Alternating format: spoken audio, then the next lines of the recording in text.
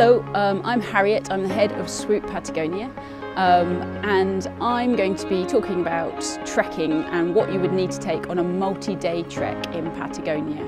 I've spent months trekking all over Patagonia, from Torres del Paine. My first treks were in Aysén, in the Argentinian Lake District, all over the place. So this is going to be an introduction into what you'd need if you're going to be camping out at night. So first of all, I'm going to start with the boots. You need a waterproof boot, which has got an ankle on it. Look for something with either a Gore-Tex liner or a leather lining.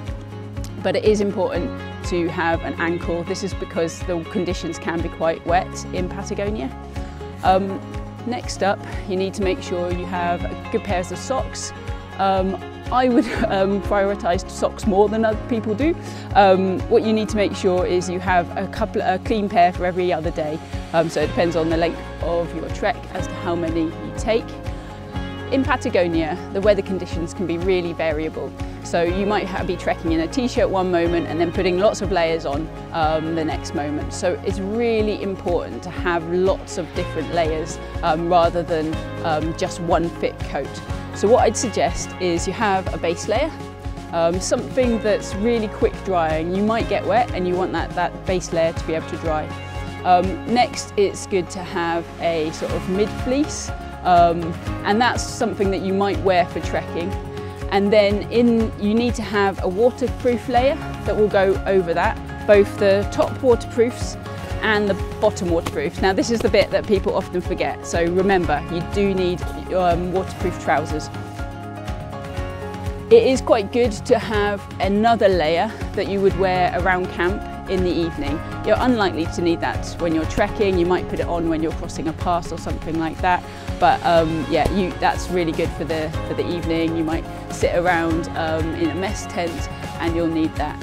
On your legs, I typically wear a pair of leggings, so women might like to wear them, but the most important thing is, once again, they're quick drying. So a pair of trekking trousers, you might want a couple of pairs of those for longer treks, and it's good to have a change of clothes to wear around camp. You might get a nice warm shower at some of the campsites. I'm not going to promise them throughout Patagonia, but yeah, it's good to have a change of clothes. So gaiters. It's really good to have a pair of gaiters on most of the treks. This is because you might be crossing a pass where there's some snow, and also just in the wet conditions. When I was in Patagonia living for 3 months, I just spent my life in my gaiters. So yeah, those are a good addition. It might seem strange, but you need a sun hat and a warm hat and some waterproof gloves. Don't forget your sunscreen and your sunglasses. Around camp, you're going to need your head torch, and the jury is out on whether you should have trekking poles. I would say take trekking poles, particularly if you've used them a lot before when you're trekking. Then that's a good idea to take those trekking poles. You can sometimes hire them in Patagonia if you don't have any. So if you want those, get in touch with us and ask if you can hire some. You'll also want a good water bottle. I go for something that is about 1 litre. And something with a wide mouth for filling up from streams. On the majority of treks, you will need to bring your own sleeping bag here and sleeping mat. So this is one of those small sleeping mats that it's got like the chambers and it compresses. These are brilliant. This is my favourite one, the Firmrest Neo Air, but there are similar ones which are like really good and lightweight. They're so small now. Sleeping bag wise, I sleep quite cold, so I would go for quite a warm bag of about -10 lower comfort level.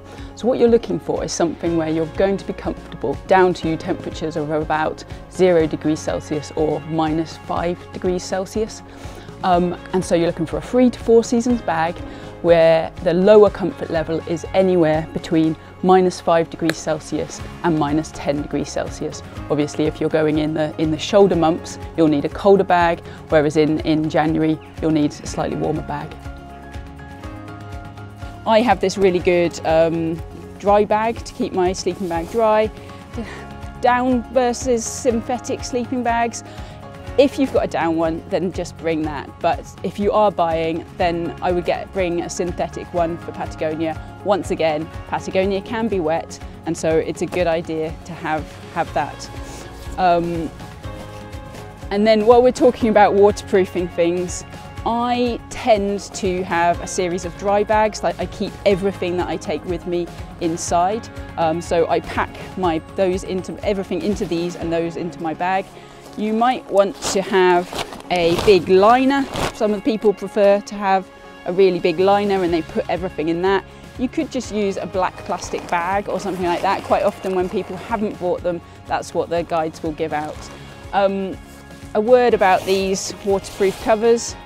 These are no good in Patagonia. It can be really, really windy, and the wind just catches these and blows them away, so don't bother with those. Rucksack. So the size of your rucksack will depend on the level of support you're getting on your trek. So if you are going on a trek with porters, then generally it's better to have a duffel bag with you, or you can give the porters your big backpack and carry a day pack, which is 20 to 30 litres. But for the majority of people, you will be carrying your own sleeping bag and sleeping mat. All the camping and cooking equipment, like the tent and the food and things like that, are generally carried for you. So it really is your personal belongings that you will need to carry yourself.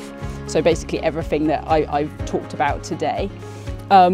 In some cases, if you're going on a more off the beaten trek or you're going on an expedition, then you will be expected to carry some of the cooking equipment and some of the food and the tent, and so you'll be given a portion of that. So what I would say is if you are going on that sort of trek, you'll need a capacity of 65, 70 litres, and you'll be carrying about 20 kilos, so 40 pounds worth of stuff.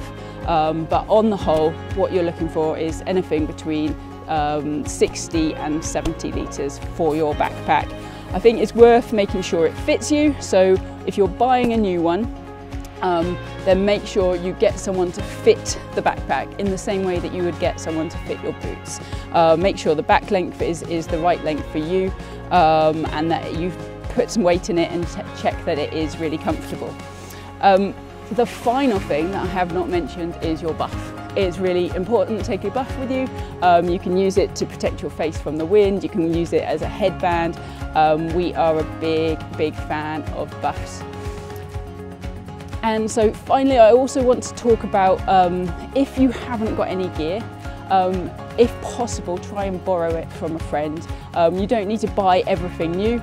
It's really good to do your bit for the planet and not end up with a cupboard full of unused gear. So either use what you've got, if where possible, borrow from your friends, and we can sometimes hire out gear from the start of your trek, so do ask about that. I hope this is helpful, and have a fantastic multi-day trek in Patagonia.